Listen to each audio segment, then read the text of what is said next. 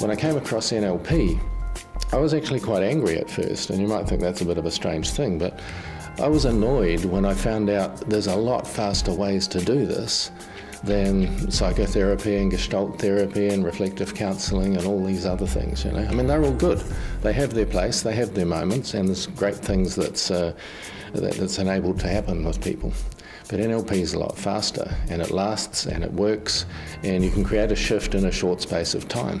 One of the older and more substantiated forms of therapy is called Neuro Linguistic programming. This has been demonstrated over the years to have a very profound effect on bringing people's consciousness to the current moment, allowing them to be mindful, allowing them to operate from the power of the moment to make decisions rather than deferring to the habit programs that were programmed into our lives in the first 6 years of our existence. Whilst you can't change what's happened in the past, you can change how you choose to respond to that in life now, in this moment. And NLP has a number of processes that allow you at both a neurological and a physiological level to prune away those old habitual patterns and create new, inspiring, empowering patterns that can support you as you move forward in life. I often describe NLP as the study of excellence. After all, it's come from looking at how people get really amazing results when they're doing what they're doing. It explains what works. While a number of counselling and therapeutic areas often ask why, in NLP we're asking how. How do we do what we do? Moshe Feldenkrais said, when you know how you do what you do, you can do what you want. And I think NLP's greatest gift is enabling people to be more in charge of themselves by understanding how they work inside. For example, I had a lady who was working with me who had bowel cancer, and we did some work with NLP, and whether or not it was just the NLP or not, she actually went into remission. She managed to get the cancer out of her body. It was just profound. I've had a client ask me one day how I could possibly have helped her change anxiety she'd had for nearly 20 years. And when I explained to her that she was making those changes and the NLP techniques I was taking her through was simply facilitating that change, she realised then that the magic wasn't NLP. The magic is inside her. And it wasn't that I had a wand in my back pocket, but to use her words, she was the wand. And when she realised that, she realised she could change even more than just her anxiety, that she could actually change anything that wasn't helping her in a positive, resourceful way in her thinking, her emotions and her behaviours. My background is I'm actually a dietitian, so I've worked very holistically in the past, but trained as an orthodox practitioner.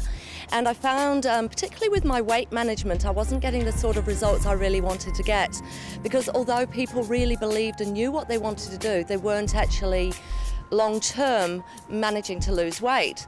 Well, when I started training and using NLP, I just got such different results. The sort of things that were happening was people had sort of beliefs around whether they could actually lose weight. They had issues around relationships, all those sort of things which were having them holding on to their weight. And once we got to the bottom of those sort of beliefs and things, what we actually found was that they were able to be healthy and be the weight that they were supposed to be. I love how NLP can be mapped over into so many different areas. So like, for example, I use it in the corporate world, so in business communication and leadership training, and looking at bigger picture thinking. So like in NLP, we call that going meta, in corporate and personal coaching. To the other extreme, where I also use it with individuals that may have been diagnosed with the likes of anxiety or depression or bipolar, or perhaps have a physical disease that is showing up within their body that they'd like to be able to release. I use NLP principles in every area of my life, and one of the key areas is in the social services that we've been working in for 10 years. Working with young people, NLP has a fantastic way of connecting in to the depth of what it is that they need, and so that they can explore their potential.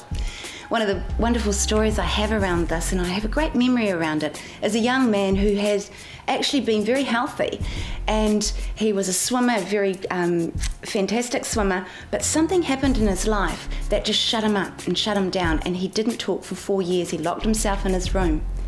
Eventually, after seeing psychologists and psychiatrists and never being able to get anything from this young man, I got to sit down with him. And I use the principles of NLP in strategy elicitation, understanding the depth of what was going on. And this man now, he is a man now, actually does speak. It only took a couple of meetings to open up and explore within him what he needed to let go of. Simple, easy, no need for the story.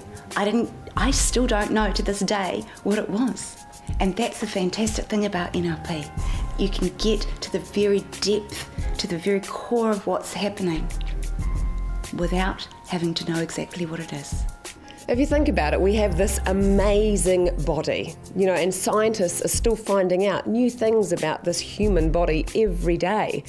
To think that just a thought sparks life into the brain and creates a chemical that allows us to feel what it is that we're thinking. And we have cells that are degenerating and regenerating all the time. Our intestinal tract, for example, the cells within there are renewing themselves every 2 to 3 days. We are breathing mostly, hopefully, actually. Oxygen is being circulated through our cells, blood is circulating. All of these things happen beautifully and automatically, and meanwhile we're thinking, we're signing our name, we're doing all of these things very easily and automatically.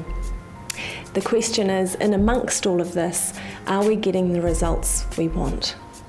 And NLP helps us refine and be even more in charge of what we're doing with this amazing system we live in when it's not quite how we'd like it to be. So it helps us get the results we really want. In the medical model, people are dysfunctional in some way or ill in some way, and the medical model, allopathic medicine, seeks to bring them back to what they call normal, a middle ground called normal, whatever normal is. NLP comes from an entirely different place. It's coming from a place of how do the people who are the best in their field do what they do? And can we learn how they do this, being the best in business, or the best in relationship, or the best educators? And if you bring that model of being the best from some field back into how we learn, then the fact is, yes, you can take on those patterns. Yes, you can shift how you are being and become a person who is focused on where you can go rather than the limitations of where you've been in the past. And when I think back, when I was a teenager, I used to think that whatever particular emotion I might be feeling at that moment, I just had to live with it. It might have been feeling melancholy about a boy, or sad that my friends couldn't hang out with me that day. And if I got stuck in that, I really felt like I just had to bear it. And I didn't know that I could be more in charge of how I was thinking and feeling and change it easily. And as I went into my 20s, I lived in Europe, I had an amazing job, I was visiting a different city every month. And yet there were many times when I really wasn't as happy as I wanted to be. And I'd realised by that point that I should be able to be more in charge, that I should be able to feel better, and I wanted to, but I still didn't have the how. And when I came across NLP and started training, I realised then, this is the how for me. This is about mastering your life. It's about conquering your dragons in your personal life and your business life. It's shifting some things about how you do relating with people and enabling you to become the real you who's the best that you can be. NLP is a process. It isn't a modality that gets you stuck in story or content or detail from the past. It allows people to naturally unfold to the magnificence of who they already are.